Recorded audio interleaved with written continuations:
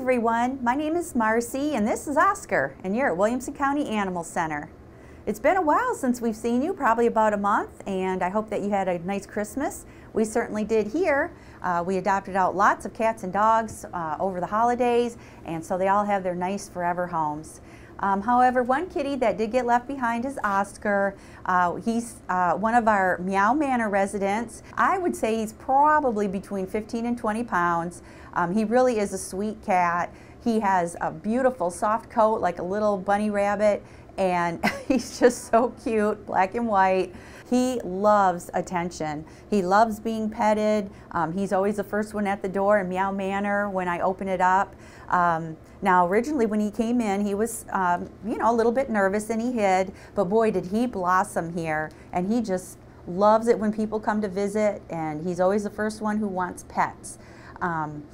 So I would love for you to please come and see him.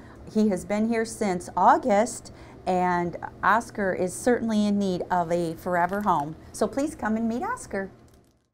Hi everyone, this is Zena. She is a little brown and white dachshund mix that was found as a stray, if you can believe that.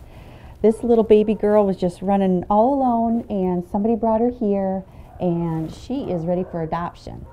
We originally thought she was just a puppy, but it turns out she has all of her adult teeth. So we don't think she's going to get much bigger than she is now, which is probably about 12 pounds. I think she weighs about 12, 15 pounds. She was just spayed yesterday, so she's a little bit droopy. But she is so, so sweet. Just such a lovely little dog. She'd be the type of dog that would be great in an apartment, just because she's going to be small, and I'm sure she'd like little walks and things of that nature. Unfortunately, we don't know too much about her, you know, just because we did find her out in the streets.